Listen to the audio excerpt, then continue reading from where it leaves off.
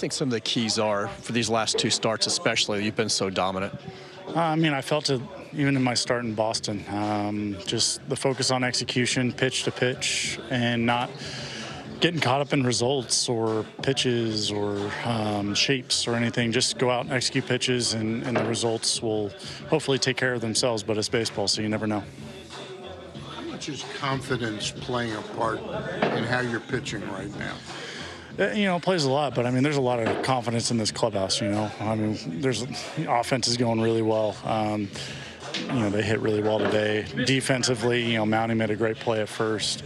There's just confidence in this clubhouse, and so it's easy to feed off of each other. And we're in a great spot as a club. We're throwing the ball well, we're hitting well, and just doing the little things right.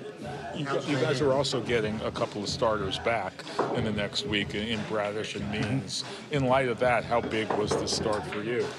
I mean, it's good. I mean, shoot. I mean, my job has been to just go out, take the ball, and, get outs, execute pitches and get outs. And so I'm excited to have them back, and, whenever that is. And, again, this is all about trying to execute pitches and keep our team in the game and do the right things, by your teammates. So obviously it's going to be a huge lift for us when they come back.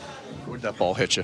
Right in the, I guess, I'm trying to point it out, but just right in the middle of the middle finger. X-ray machine was fun today. Being able to use the finger. That was kind of fun. That was different. But all in all, I think it just hit the top and broke a blood vessel, and really feels fine now. I had plenty of pressure pushing down on the fastball and slider, so could command the pitches. I was expected to go out in that 8th inning, so felt really good and confident, and again, just focused on my process and making sure that I'm giving this team the best chance to win every night. Does it feel extra nice at all to do it against your former team? No, I mean, it doesn't matter who's in the box. My process is to go out and execute as many pitches in a row as possible, and that's focused solely on me, right? So I can control that. Outside of that, it's out of my control, and I just got to, bear with the punches.